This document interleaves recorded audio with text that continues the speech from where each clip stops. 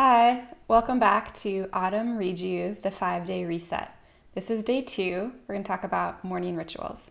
I'm your host, Anna Welly, Ayurveda practitioner and certified yoga health coach. So day 2, morning rituals, is again about how we're going to make sure that we're aligning to these seasonal changes and incorporating the Ritucharya, the Ayurvedic practices that are meant to be emphasized in seasons change. So day 2, we're going to focus on the practice of hydrate and flush the channels, and also making sure that we're incorporating lemon into the hydrate and flush. Basically, what you're just going to do is drink room temperature to even warm or hot water with lemon juice. And so what this does is number one, the lemon juice is adding the most alkaline substance into our body to help really just kind of shift the pH and help us clear out or cleanse any excess acid buildup that happens over the summer. Summer is the time of Pitta dosha, and Pitta is this element of fire, and one of its contributions is that in excess, it can build up acidity within the body. So we want to make sure that we're clearing and cleansing out the acidity. And then also, Pitta in nature, this like high heat, leads towards dryness. So we're going to make sure that we're hydrating our system and clearing out that acidity to support us to have hydrated, a good neutral pH balance. The body wants to be a little bit above neutral and it's more an alkaline zone. And this will support a strong, really good, healthy, robust, resilient immune system. It's also just going to replenish and rejuvenate your entire being. Water and being hydrated is so essential to feeling good and thriving. The second portion about this is that having warm to hot water and with lemon juice actually increases your ability for peristalsis, to trigger a bowel movement. And so why is this important? Number one, having a good, healthy, operating digestive system is really, again, going to support your immune system, but also the health of your entire body. In Ayurveda, we know that the doshic energy, these elements, will accumulate first in the digestive tract. And once they accumulate, then when there's too much of it, they'll get pushed into the other tissues or areas in the body. And this is a part of the disease process. So we want to make sure that we're cleansing and clearing and maintaining a healthy digestive system to support this imbalance or prevent this imbalance. In particular, when we're clearing out the pitta and making sure that we're hydrated, we're preventing from too much excess vata dosha. And as we're going into the fall, we're going into this time and season of vata. And vata is from the elements of space and air. Space and air, too much vata, too much dryness, will really bring the energy up and out and will bring us into more of this kind of like scattered and getting carried away and like saying yes to too much when we're not in alignment and owning our truth and like staying strong and centered and grounded in ourself. Too much excess vata will also bring forth, when it gets high, it's this feeling of like difficulty to focus, difficulty to stay centered. So it's like ADD, attention deficit disorder, feelings of anxiety and worry and fear and inability to make decisions, that kind of thing. And then also because you're not rooted down in yourself and strong in yourself, it can lead towards insomnia. More of that anxious kind of energy is up and out. And so what's interesting to also know is that there are 5 basic movements of vata dosha. These are the subtle doshas of vata. They're known as prana, udana, vyana, samana, and then apana vayu, which is, you can't see, but it's from my waist or your waist down and out. And so this element of apana vayu, that is down and outward moving energy, is more available to us in the early morning time. And so when we have this warm water with lemon juice and we drink that, and we're more able to have a really good, healthy, solid bowel movement.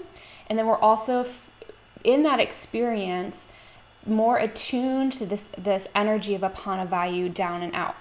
When we have that energy of down and out, we're supporting ourselves to be more rooted and grounded in ourselves, rather than the opposite of that, of not experiencing Apana Vayu, is your energy is going to bounce up and out.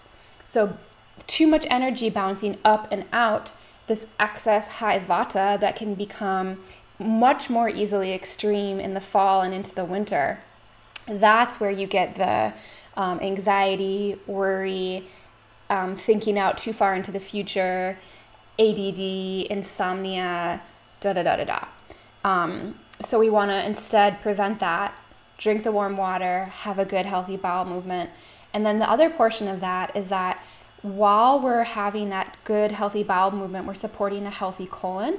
And while we're hydrated and really nourished, we're supporting, again, a good healthy colon. The colon is the seat of Vata dosha. So a good healthy colon is preventing that excess of Vata from being built up, which again would get, if it's built up too high, it's going to get pushed out into the body, into the tissues. So cleanse, flush, good quality bowel movement.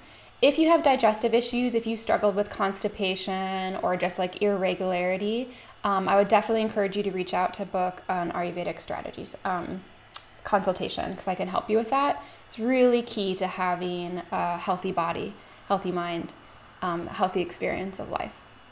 So cleanse and flush, you're hydrating, you're alkalizing your system, you're clearing out some of that excess pitta, that acidity that might have built up, supporting a good operating digestive system, and which is also incorporating and building up a strong immune system. Your healthy gut is an essential part of having a strong, healthy immunity. So it's going to create more of that resiliency as you step into the seasons of fall and winter. Strong, hearty, rejuvenated. If you already have this habit under the bag, yay, I applaud you. A lot of you that have been following me for a while know that I speak to this one a lot.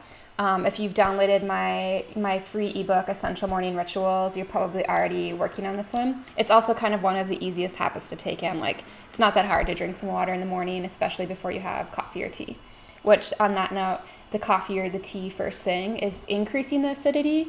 It's increasing the pitta, moving us into a weakened immune system, an unhealthy pH balance in the body, and too much pitta, which will lead towards more dryness, and dryness equating to weakness within the body.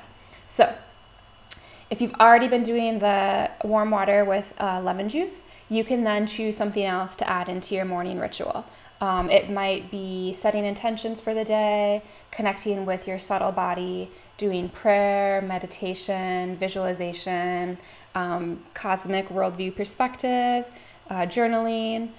Maybe it would be just sitting in a 5-minute meditation or doing a morning yoga or exercise routine.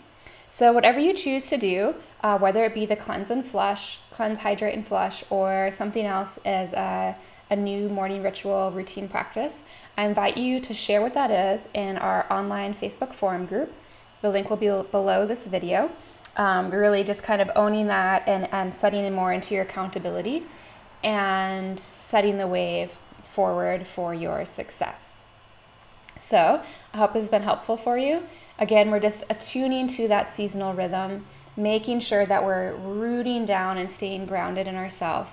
We're supportive of this Apana Vayu, the downward moving energy, to really be rooted, centered, strong, aligned, preventing those feelings of being scattered and taken away and indecisive and like saying yes to too much and ignoring what's most essential for our deeper desires, our deeper care, and then also cleansing out that high pitta, building up that replenishment, that hydrating for a strong, robust immune system. Tomorrow we're going to talk about meditation, and again coming back into centering into yourself for this deeper rejuvenation, this deeper replenishment, and why that's important, especially in the fall. I hope it's helpful, and I hope to see you in the Facebook forum.